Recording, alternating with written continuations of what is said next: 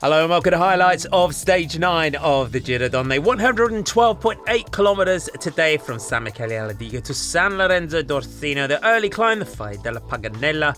They would then head over the Passo Daone, head in towards the finish in San Lorenzo, where they would pass the finish in the opposite direction, out up the Passo Daone, the Cima Coppi, the highest point of this year's race, before the descent and a 2.5 kilometer climb up towards the line.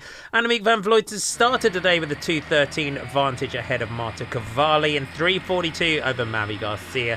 At the head of the race, it was the young Italian Gaia Realini in the red and white of Isomac, Pramac Vittoria, and Kristen Faulkner of Team Bike Exchange, who had started today 4th in the Queen of the Mountains classification.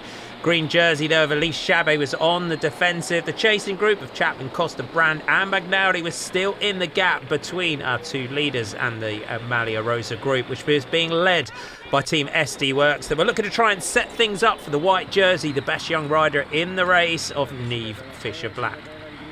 On to the Passo Daone, the Cima Coppi.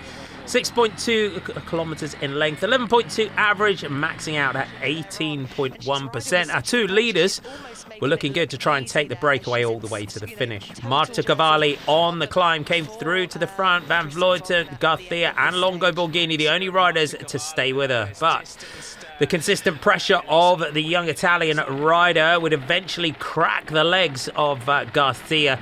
As they headed towards the summit, Faulkner decided that the time to go was now. She attacked towards the summit, and with the Cima Coppi prize at the summit, she would make the Queen of the Mountains jersey not only her own for tomorrow, but with only one Category 3 climb to come, she would run out the winner of that classification. Over the top and on the descent, Marta Cavalli put the pressure on Annemiek van Vleuten and started to pull clear. She put the Malia Rosa under pressure.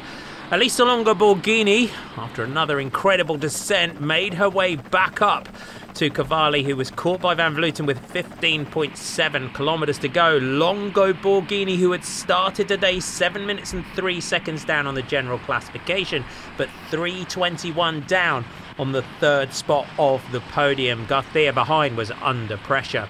Heading in towards the finish and on the descent, Longo Borghini took Cavalli clear, while ahead Kristen Faulkner went through 1 kilometre to go. The winner of the time trial on the opening day was looking good for another stage victory. Cavalli was throwing everything that she could at Annemiek van Vleuten. And then a great finish. She would take back some seconds, not enough though to pull back the Malia Rosa. But at the head of the race, Kristen Faulkner came through for her second stage victory of this year's Giro Donne. And with it, she would take the Queen of the Mountains jersey. Marta Cavalli, great finish, just inside a minute behind Kristen Faulkner, while behind her, Elisa Longo Borghini would take third spot on the podium, and Annemiek van Vleuten still secure in the pink jersey, the Malia Rosa, with 1 day to go.